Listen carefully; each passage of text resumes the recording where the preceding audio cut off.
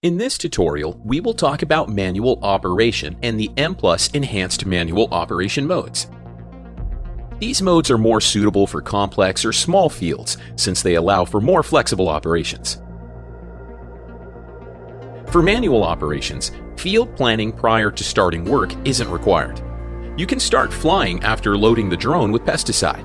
Since the operation can be very flexible, it will require accurate control of the height, speed, and row spacing, so drone pilot must be well trained. Short press and then long press to turn on the remote control. Insert the battery and turn on the drone. Attach the tank and fill it with the pesticide. Press and hold the spray button for 2 seconds to discharge air. Tap Execute Task and confirm that there are at least 8 satellites available. Take off, start spraying, and fly forward. Stop spraying after reaching the target area. Move laterally and start spraying again after reaching the next target area. Now, we'll discuss the M+ Enhanced Manual Operation Mode, which is a semi-autonomous operation mode. Unlock the drone, take off, and fly to the operation field.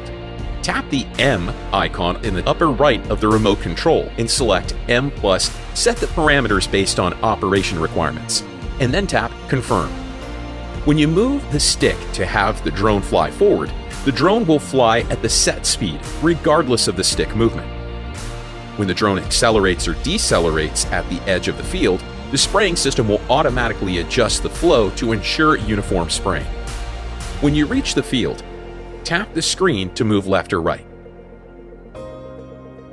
You can also set shortcut keys in the settings of the remote control app.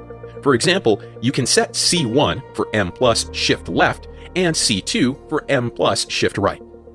Operation via C1 and C2 for shifting.